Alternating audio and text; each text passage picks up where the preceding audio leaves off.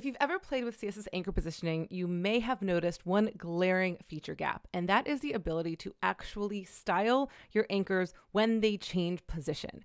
One really cool thing about CSS anchor positioning is the ability to reposition your element using position try fallbacks. So you can either have an explicit position try statement that you are specifying like this, or you can use flip block or flip inline that the browser provides.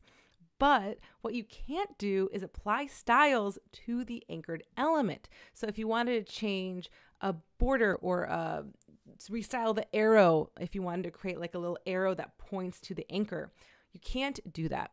A way that I envisioned this happening when we were first discussing anchor positioning to ship it was by leveraging this functionality of container queries. So we've really expanded on that. We have container queries, style queries. We now have scroll state queries. So I envisioned this fallback query where you can specify the state that it's in, which of those fallback positions, and then apply styles. And this is now becoming a reality. Runa on our team is working on this. It is a part of the CSS anchor position 2 spec. So it was moved to the level 2 spec. And here is a first look at how it works. I just started playing with this about 5 minutes ago. It's in Canary if you wanted to try it out. So first we would set up our fallback position. So in this case, there's an explicit one called foo. And we're shifting from position area left to bottom center. Then what we have to do is set a container type. So similar to other container query types, this one is called anchored. Now what we can do is use an @container and use anchored as that functional selector where we are anchoring to the fallback of foo. And you can also use the browser defaults too, like flip inline, flip block.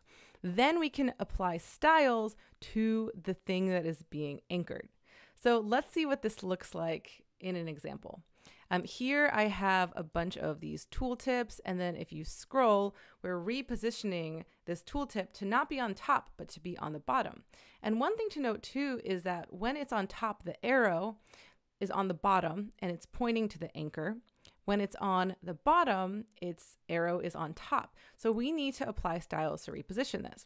So first we're going to set the container type of anchored on the actual tooltip. That is this black box with the arrow.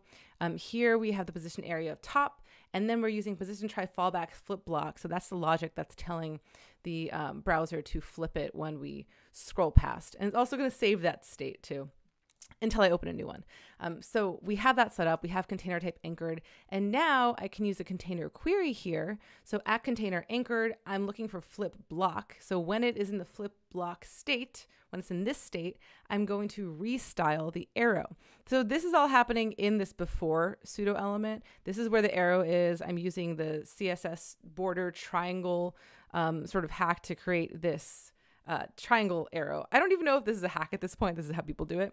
But I'm using border color transparent for the whole thing. And then on top, when this is up here, I'm setting it to black. So that's kind of what's applying those styles and then giving the size. So when I want this to appear on the bottom, I'm restyling that. I'm setting the border top color to transparent and the border bottom color to black. So it flips the arrow. And then I'm also repositioning it using bottom and top. So it's positioned here and then there, bam, bam.